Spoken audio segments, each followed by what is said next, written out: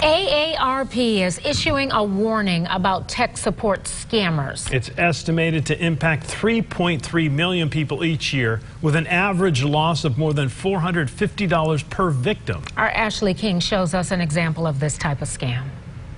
Well, the way this works is someone calls you pretending to be with tech support. They claim your computer or phone is dangerously ill and needs an immediate costly cure. They end up stealing your money or even your identity, and they never fix your device. So here's some audio provided by the Federal Trade Commission taken from an undercover call between a tech support scammer and an FTC investigator. Okay, so now what you need to do, madam, you need to scroll down the page very slowly, very carefully from your end, and you need to just scroll it down and tell me if you can see anything else other than the blue color information over there or not. And if you see anything else over there, let me know then and there, okay? Okay, hold on, I'm doing that. Let me go through. Be very careful, all right?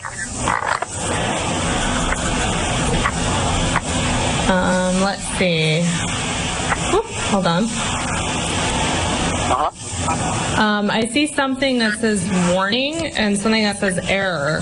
Jesus, did you see the warning? Now, that's an example of one of these calls, so here's what you should know. Big tech companies like Microsoft and Apple say they don't call customers out of the blue to warn them about problems with their devices. If the caller claims you have a problem with your computer, don't engage or return that call. And if you get a pop-up that freezes your screen, shut down your computer and restart it. If you happen to get a call like this, you can report it to the FTC. I'm Ashley King. Back to you. My goodness.